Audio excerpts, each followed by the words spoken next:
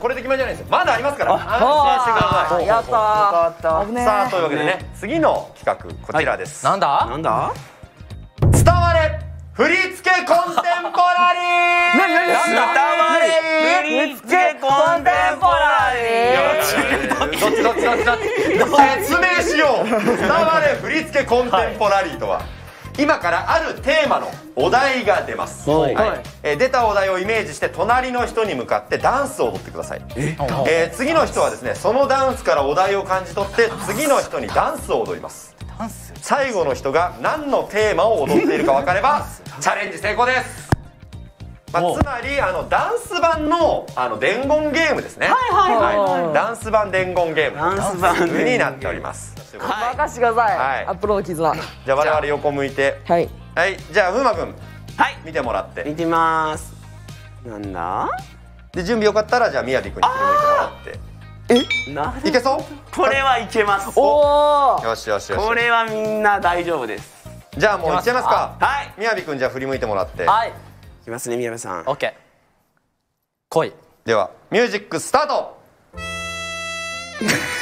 ムーディーやな。おお。なんかすごいね。あ、それも言っちゃう。マジ？いやです。それもやっちゃう。これのもうなんか完璧？もう全部セット的なね。なるほど。わかりました。はい。いける？いきます。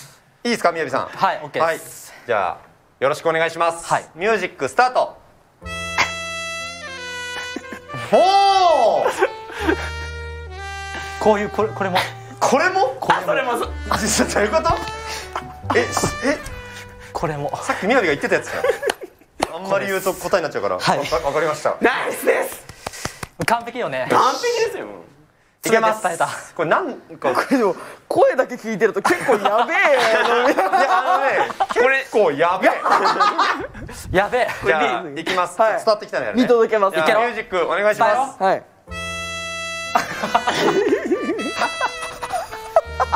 そう、それ大事、それ大事。あ、大事。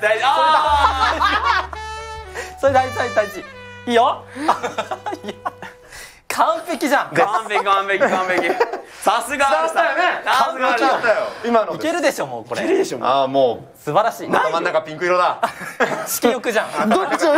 どこまで言っていいのかみたいな。難しいぞ。言える範囲でいこう。逆によかったな回答側で。よかった。じゃあ答えお願いします。お願いします。なんだろうな。ちょっとね。考えろ。なんだろうな。言える範囲で。俺もわかんないもんな。なんだろうな。頑張れ。思うままに感じ取ったものを。ヴィーナス的な。違うの。はい。じゃあちょっとこれ答えはもっと抽象的なセクシーです。いやこれはいけたでしょ。いやミスったじゃん。直球だったもんな。もう違うまま。もっと上しか出てこない。わかるよ。表現力がね。ちょっとごめん。マルさんの表現力が高すぎてレベルが高すぎたわ。ごめんなさい。僕の語彙力が敗北しました。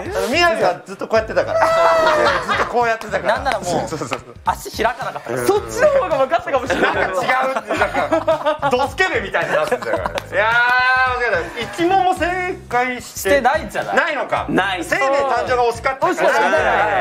じゃあというわけで以上伝われ振り付けコンテンポラリーのコーナーでした。難しかったね。ちょっとこれまたやりたいね。面白かったです。というわけでですね、今2つの企画をやりましたので、視聴者の皆さん MVP の発表してもらいたいと思います。誰だ？この中で一番輝いていた方のお名前をバーッとコメントよろしくお願いします。では用意スタート。お願いします。